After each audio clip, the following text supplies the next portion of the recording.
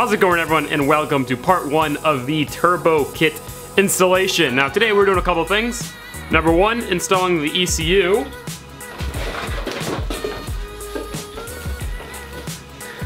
Right here, this is a MegaSquirt Plug and Play 2. In order to do this, we need to install AM air fuel gauge,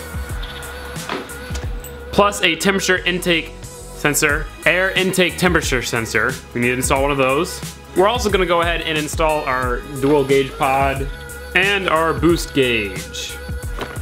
So, as you saw, there's lots of stuff to do. Let's just jump right into it and get started. Now we're going to start off by putting the actual ECU into the car, taking out the old one, and then we will wire in everything to make it work. So let's start with that. Now the old ECU is in the footwell of the passenger side footwell. It's pretty easy to get to, just gotta take off a couple of trim pieces, pull back the carpet, and there you are. First thing we have to take off is this thingy.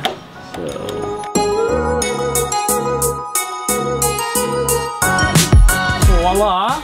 Go ahead and pull up this weather stripping. There we go. And this little side thing right here can pop right out. Now before we go any further, I want to say a huge shout out to the Car Passion channel, Greg. He's got awesome tutorials for all this stuff, and that is how I'm doing everything. Just watching his videos, doing it myself. And just pull the carpet back.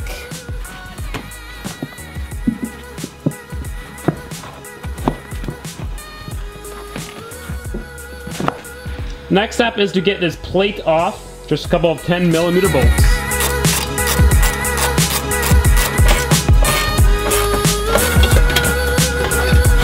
A little convincing. The plate is out. And there she is, the ECU. Take out this old guy. Got one out. And there we go. Now this little guy is supposed to go in something like so. However, I need to drill some holes and first get rid of the sound editing, because race car.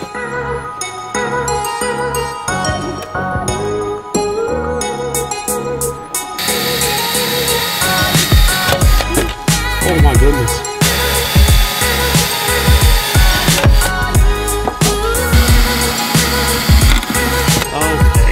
This, my friends, is why you don't buy cheap drill bits.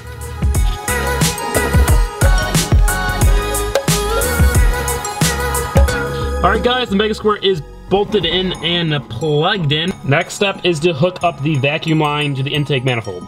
Now this long vacuum line goes into the ECU and then can plug in either right here or right here. I'm going to be splicing it into right here just because it looks cleaner. Now normally you would be putting it through the hole right here, but I've got AC, so that's in the way. So I'm actually going to make it go up and around, or that way, into the car, back down.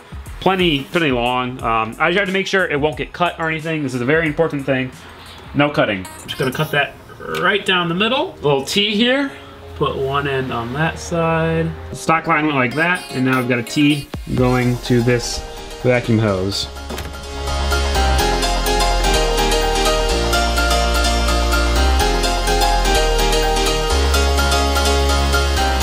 One of the best things about MegaSquirt is you don't need any of this. So I'm just gonna go ahead and work on unbolting all of it.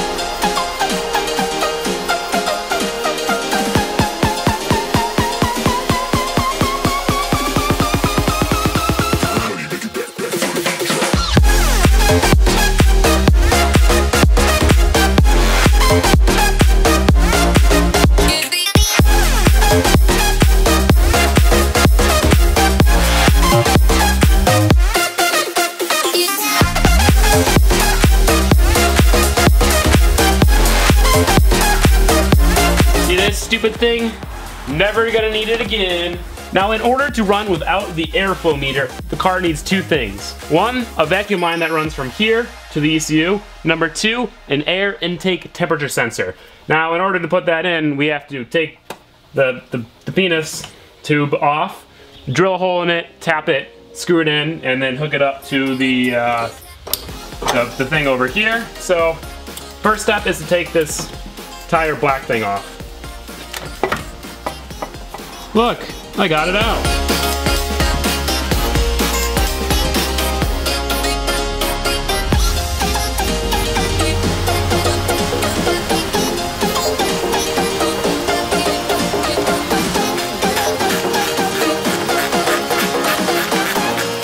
Alright, so the intake tube is back on with the intake air temperature sensor.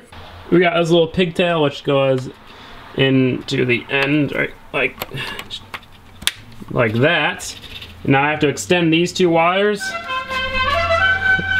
Oh, I love this horn. The two wires have to extend to this and plug into the first and sixth prong. And that is what this is for. A little sketchy, but I think it will do the trick. I just have to combine the wires right there.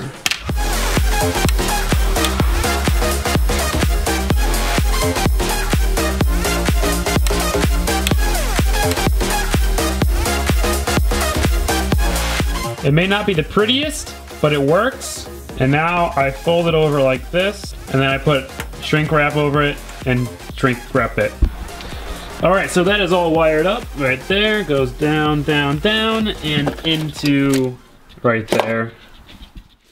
Alright guys, welcome back to day 2 of the ECU install. I already have the MegaSquirt in and everything that the MegaSquirt needs to run. However, we do need this. This is an AEM air-fuel ratio along with a wideband. So we're gonna install this, hook it up into the ECU, tune the ECU, base map, and then we can start the car. So let's get started. These are the wires that come off the gauge for the wideband. We only need 3 of them. We need the black one for ground, we need the red one for 12 volt power, and we need the white one, just the plain white one, this is plain, yeah. Plain white one for wideband output. I have to extend the black one and the white one so it reaches all the way into the engine bay. So I'm gonna do that now. Alright, so now I need to go to the other side, wire them through the hole. This one goes to the ground, which is right there. The other one goes to the O2 sensor.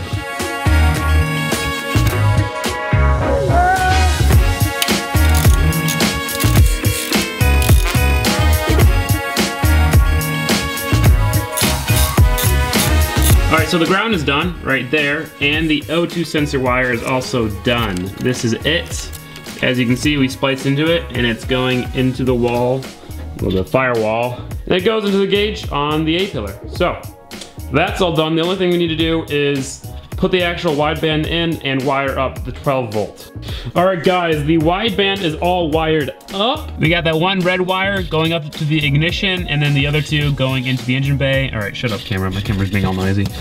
Haven't plugged it in yet, but it's okay. It is now time for the fun part. Loading the base map, and maybe starting the car. Plug it in there, screw it in. Now I'm gonna do my best to show you guys what I'm doing here. So you wanna do create new project. Now I gotta go ahead and turn the key to the on position.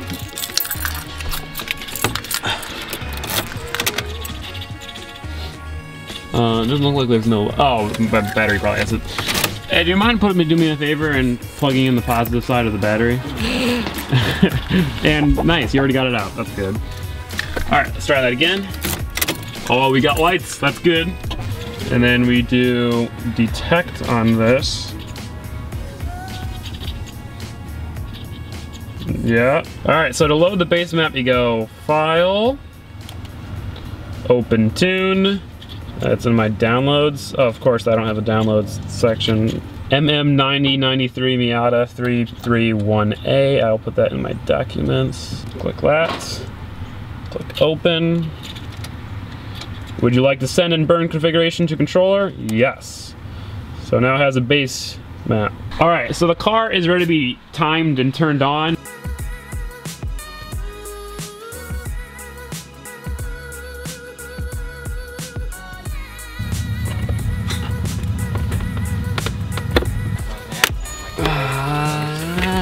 Didn't break, didn't break, didn't break. It's all good. It sounded like it broke, but it didn't break. My turbo, I might just run my map. Thank you. Well, that was a pain, but we got it out.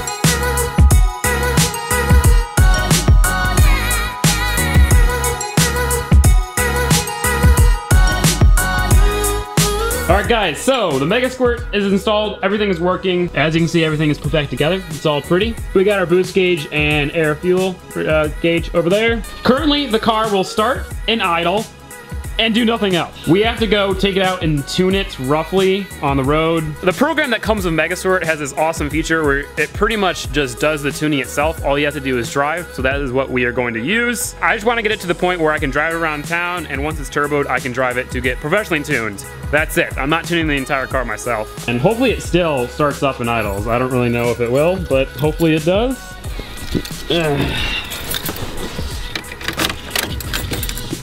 Yeah, fuel pump, our gauges are going. Heating up the O2 sensor. Hey, it does idle. So our thing is still working.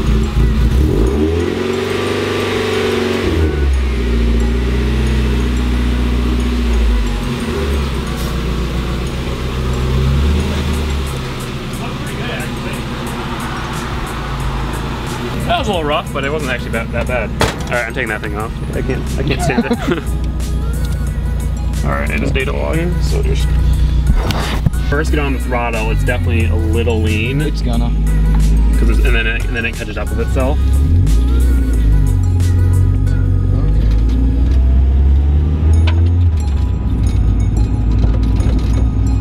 Hey, that's pretty good. Oh, I forgot how shitty your coils were. There we are. All right, so that's lap 1. Now go ahead and do data logging. Stop. Okay. So pretty much we just went on a drive and the computer or the ECU or the program was, while we were driving, was correcting things. So you click stop auto tune and then you do save on ECU. And since I didn't flip the throttle, it died, but I really don't know that much about this. Greg from the Car Passion channel, like I said at the beginning, has been helping me through this entire thing. I was actually talking to him on the phone earlier. Huge shout out to Greg. Go check out his channel. He totally deserves it. But yeah, so we're just gonna keep driving around and tuning. So this is pretty cool. This is really cool, actually. The car feels really good, so that's all good. It definitely does not feel like it's running like total shit. So. Yeah. All right, guys, so that is it for today. We installed the MegaSquirt, we installed the wideband, we installed the boost gauge, and everything works perfectly. I'm so happy. We've been tuning the car for about 2 hours now. It was having an issue where at cruising speed in like 5th gear, it was lean, but we fixed that. It's all good now. It's drivable. It's not perfect, but it's drivable. I'm really happy with it. Thanks to everyone who helped. Those guys over there didn't really help, but it's got some MegaSquirt in there. Remember that. MegaSquirt. Brody did help a little bit, so thank you, Brody. I wanted to help more, but oh well. That's maybe for later. Yeah, I did most of the stuff myself, and I never really do all the stuff in my car myself, but I did, and it works, so I'm really happy with it.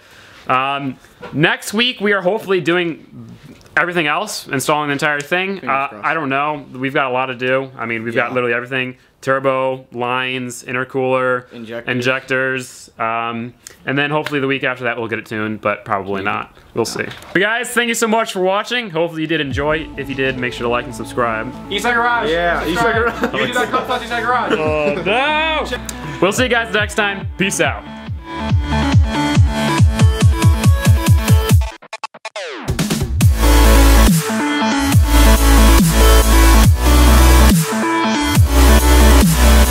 It's running a sweatshop.